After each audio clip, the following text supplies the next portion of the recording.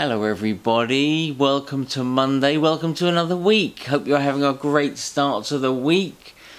Not much going on here in Sidcup, it's all pretty Monday morning really. Thanks for all the replies we got to and emails from our video on Friday regarding what would you be prepared to do, cut your hair, not cut your hair, costumes, eyebrows, makeup, all that kind of thing.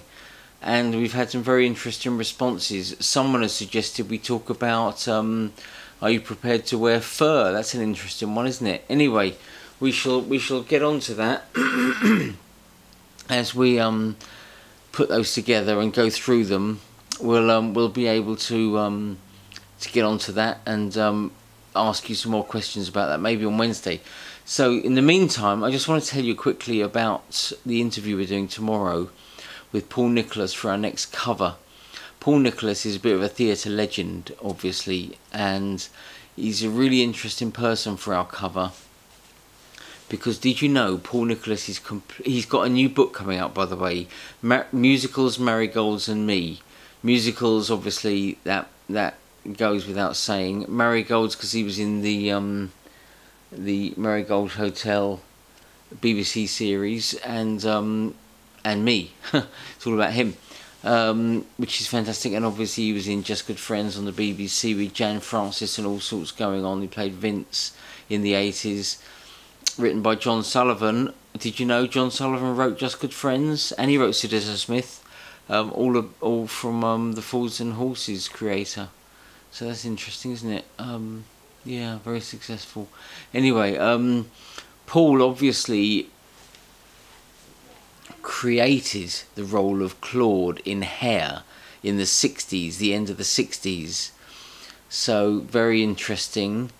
And he's completely untrained. He's never been to drama school, so he got that. Then he played Jesus Christ Superstar. He played Jesus, and he went on to do all sorts of things. The people he quotes in the book has meeting before they were famous. Cameron Mackintosh, while he was running around arranging auditions and all sorts for people. Obviously Andrew Lloyd Webber and Tim Rice, Jesus Christ Superstar.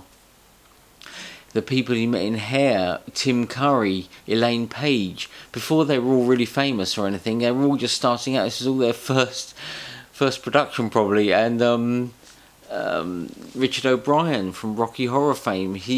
Richard O'Brien played Paul it's so interesting, played Paul all sorts of songs from this musical he was writing called The Rocky Horror Show.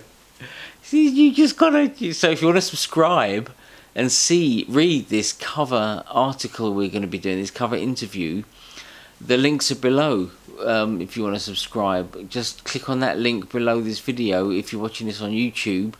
Or if you're not, go to the YouTube link and click the link and then watch it on YouTube, or just go to the Sardines website, www.sardinesmagazine.co.uk, press subscribe, and it'll ask you to make sure you're registered, signed in.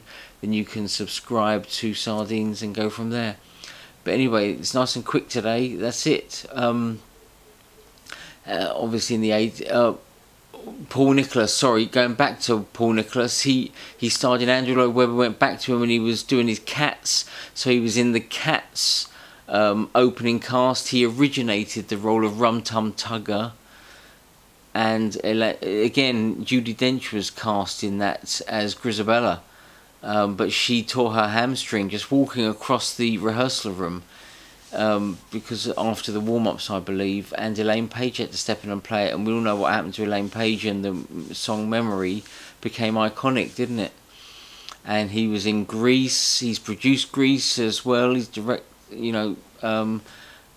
Danny Zuko. Elaine Page played Sandy in the first production of Grease to hit the stage. It goes on and on and on. It's just fantastic. You've got to read our article, our cover story interview with Paul Nicholas coming up. It's so interesting. Do it. And untrained. So there we go. Completely undrama schooled. He's the real deal, and he questions everything. And in his new book, Musicals, Marigolds and Me, he puts every single thing he's ever done, even the flops, even the shows that didn't start, that closed before they opened, the ones that opened for a few days. He's put everything in.